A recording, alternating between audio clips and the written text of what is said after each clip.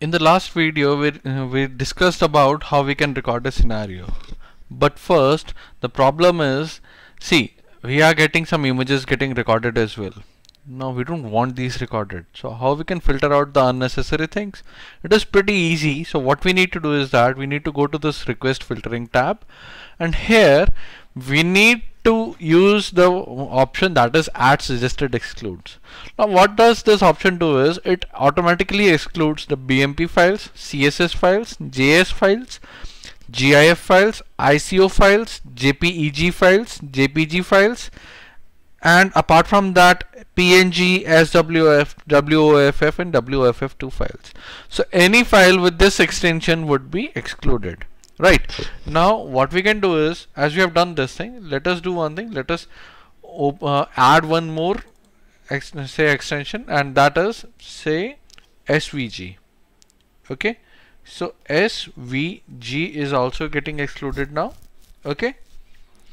Now over here we have specified this thing. Let us go back to the browser and open some page. So I would be requesting this changes history page. Right.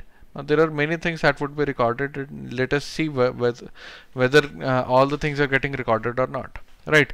As you can see that I requested this page changes history.html. Now remember the number over here. The number is 77. Right.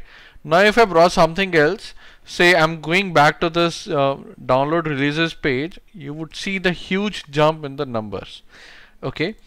Now you can see that after 77 it came to 90. This means that there are more than 210 requests. But where did they go? Now the thing is that they were actually excluded. Okay, they were excluded in the test plan recording because they were filtered out. So the pattern we had added to the exclude, it actually filtered out everything. What if I remove this pattern? Okay, I don't want to exclude anything. Okay, I'm just cutting out this pattern, and I'll be going back to the last page. Okay, and if I load this page again, okay, you would see that over here in JMeter, these are the number of requests which are getting recorded. Right. Now actually these requests are of no use to us. Right. As we are doing the load test, we are actually just doing one thing, that is we are just testing the performance of the system. Now this is not needed by us. So that is why we use the excludes to exclude these files, so that these files would not get recorded in the scenario. Right. Now what I'll do is I'll just remove everything whatever we have recorded right now, and we would be recording these things again. Okay. Now I would be re-requesting this page. Okay, and nothing has got removed actually, so delete and yes. Okay, now coming back to the browser, I'll reload this page, and you would see that only one thing is getting recorded and only one item is getting recorded.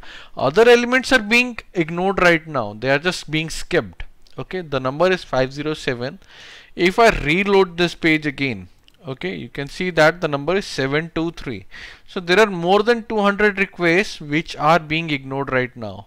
Okay, so instead of recording those and getting confused, we can just record the things that we need actually. Right. So this was about filtering out the requests. Now we have one more thing. We can name these requests as well. For example, the first page that we would want to record is JMeter home. Right. So what we can do is we can request this page. Okay, and over here I would be specifying this as JMeter home. Okay, so I've specified the name over here. That would be reflected over here with the request. So I'll load this page. Okay, and over here you can see that JMeter home is getting recorded. Okay, I accidentally requested this page twice, so that is why it has been recorded 2 times. So we can remove one time. Okay, now you can see that this has been recorded. Now let us do one thing. Let us go to the next page and say JMeter download. Okay, so download. Now what I need to do is I just need to browse the page for JMeter downloads, and that is download releases.cgi. right? So this page has been opened, and let us see over here whether it has been added or not. You can see that JMeter download has been added, right? So there are two pages which are getting recorded. Now say changes history. So changes history. Now with this name, we would be able to record the other thing. Say coming back to this, and I would be requesting this page change history. And now you can see that change history would be recorded. So as you can see that it has not been recorded over here. This means that the page has been loaded from cache. So you just need to refresh this page, and now it has been recorded, right? Changes history. Only the sample is getting recorded which is intended to be recorded. Other things are just being ignored, right? So 939, 945 and 946. Now if I request some other page, say best practices, so I would be naming this over here best practices.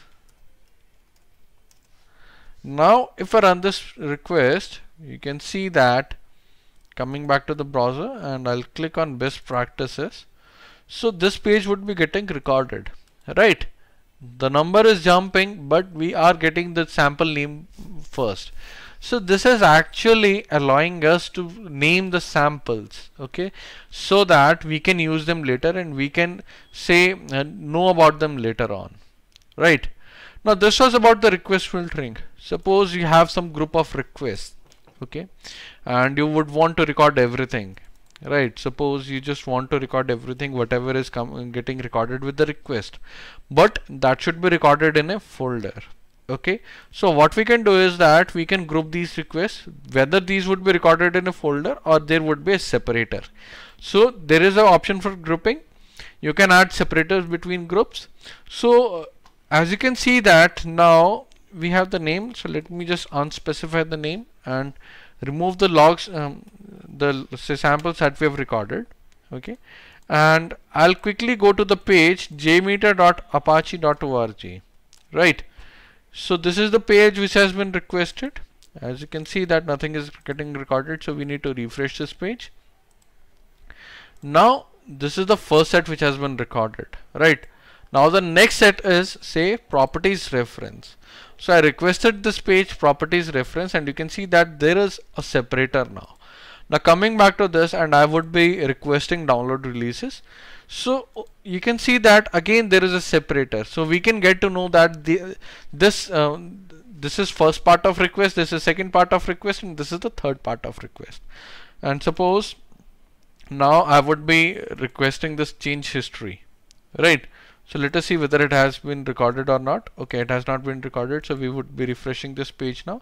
See, the problem with this website is that sometimes it caches itself in the browser. So it opens the page directly from the browser if it has not been updated by the server side. Okay, now you can see that there is a separator and there is a lot of requests. Now there is no separator in between, right? This means that this is the one group of requests.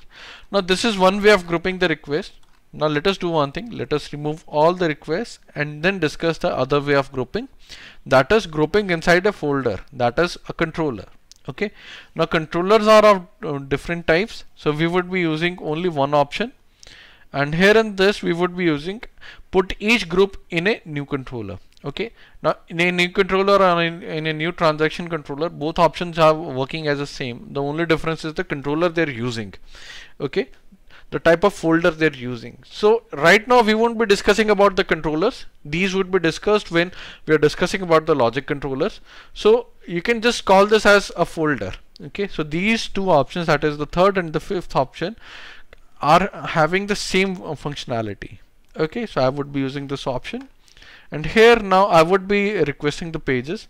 So say changes history is refreshed, so changes history would be recorded. Now you can see that. Okay, and I think so the option is not used right now. Let me just remove everything once. See, for the first request this option doesn't work. For the next subsequent requests this option works. So if I refresh this page now, okay, everything would be put inside a controller. You can see that this is a folder, simple controller, and now everything is inside it. Okay, it is still getting populated, and these are the requests which are getting recorded. Okay, there are a lot of requests which are getting recorded, and it is done. Right, now we can move on to the another request as well. So say the next request is download releases, and the page has been loaded, and you can see that download jmeter.cgi. Right, so over here under this group there are only 2 requests, but it is getting recorded. Under this group there are more than 200 requests, so these are getting recorded as well. Right, so this is how you can group things. Now the third option is, that is, store first sampler of each group only. Suppose you just want to store the first sampler, so the first thing which you're requesting, for example over here I'm requesting to release notes, so only changes.html would be recorded. Okay, so if I choose this option, as I've chose this option over here, and let me just say give a dummy run first. Now over here this has been recorded in a folder. Now as you can see that we have specified put store first sampler of each group only. So let us do one thing, let us remove this data, and now I would be requesting one thing, that is say change history. Okay, now you can see that only first sampler would be getting recorded, changes history 1826, other won't be included in this now. Okay, if I go to next, say best practices, it would be recording best practices as well. Right, so right now might be changes history was getting recorded, so it was not recorded this best practices. Let us see this over here now. As you can see that it is just considering the best practices part of changes history, so that is why it is not recording it. Now there is a time gap, let us see whether it has been recorded or not. Okay, you can see that now this has been recorded. We have not used any filter. Again the number is jumping, but this time we have not used any filter. So we can use filters, we can specify this option as well. This is all up to us. So I would be using the filters as well. I would be using the grouping option as well. Okay, because the thing is, if you use both of these options, we would be having the more precise scenario. Okay, and even if we don't use this option, that is if we don't use the grouping option, again it would be recording the things which are needed by us only. Right, so this was about the advanced settings of HTTP script recorder. Thank you.